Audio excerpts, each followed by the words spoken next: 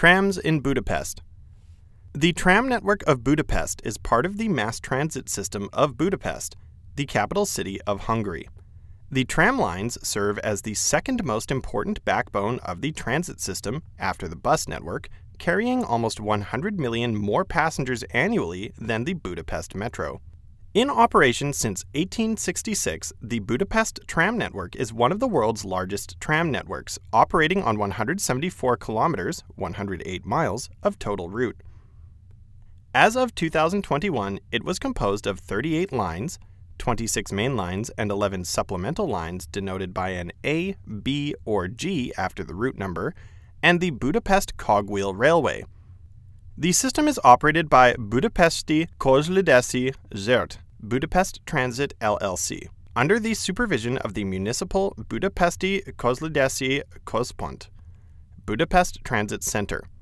Since 2016, Budapest tram system used the world's longest 9-sectioned articulated tram vehicle CAF Urbos 39. History.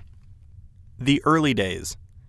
The first horse tram line in Budapest was inaugurated on 30 July 1866 between Újpest-Városcapu and Calvin Tér through Váci út. Over a year before, on 22 May 1865, the Count Sándor Károly founded the PKVT, Pesti Közúti Vászpálya Társaság, English, Pest Public Road Rail Tracks Company. Horse tram lines in Buda proper soon followed, built by the competing Buda Public Road Rail Tracks Company, BKVT. By 1885, Budapest had as many as 15 horse car lines, but since it was obvious that the technology was obsolete, a steam-driven suburban railway line from Közvagóhíd, Slaughterhouse, to Sorokszár, run by HEV, was separately introduced in 1887. 2 more lines soon followed. Around this time, Mór Balázs suggested that a new electric tram system should be introduced to Budapest.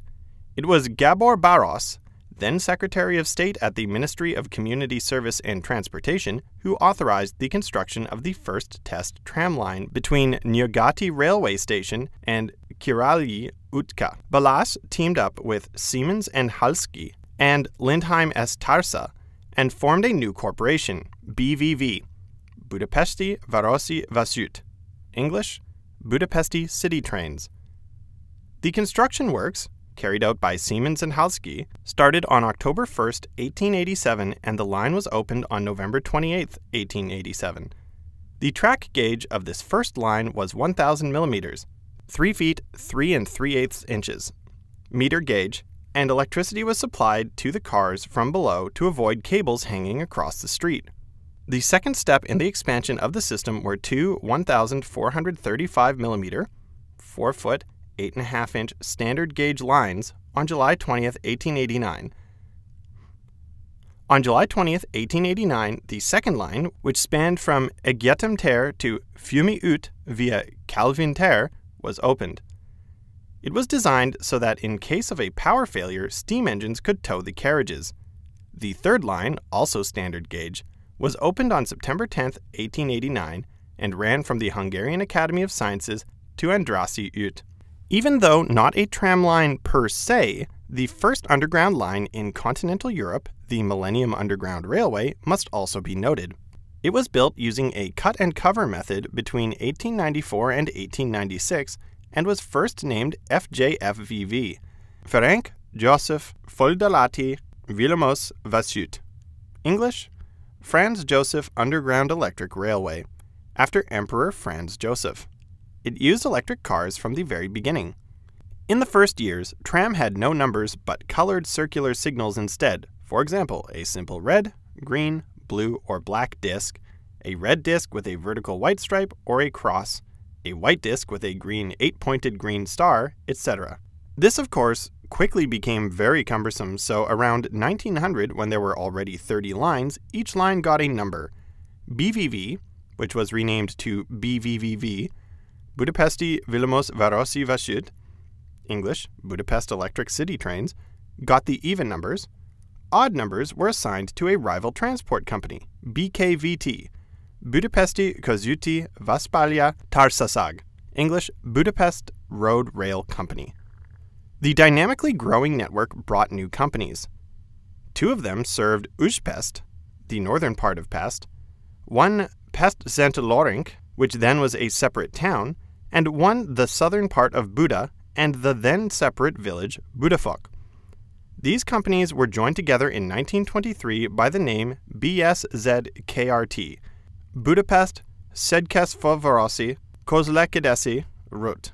English, Budapest Capital Transport Company. It was during 1939 to 1944 that the most tram lines, 66, existed in the city. After World War II. The siege of Budapest left the city with a crippled infrastructure. Many houses were destroyed as well as the bridges bombed, electric cables torn. It was of course of utmost importance to restore the transport network, however many trams were destroyed either in the siege or in a depot fire that occurred in 1947. This might have been the cause that decision-makers suggested that trolleybus lines should replace trams in the city center. Along with cost considerations, it is important to note that trolleybuses might be better suited for the downtown area than trams. They turn more easily and produce significantly less noise. While some tram lines were abolished in favor of trolleybuses, the expansion of the system did not stop. Near Nyugati railway station, a new junction of tram lines were built to transport people back and forth to the factories in Angyalföld and Újpest, and Line 33 through the newly built Arpad Bridge. Line 4 on the Buda side and the tracks on Nagy Lajos Kirali Utca were also extended around 1960. The reconstruction of the Erzsébet Bridge in 1964 played a significant role in the revival of the tram network. 5 lines started using it after its opening. In 1968, there were 83 tram lines in Budapest, 10 of which night services, thus reaching the largest extent of the network since World War II. Decline was imminent.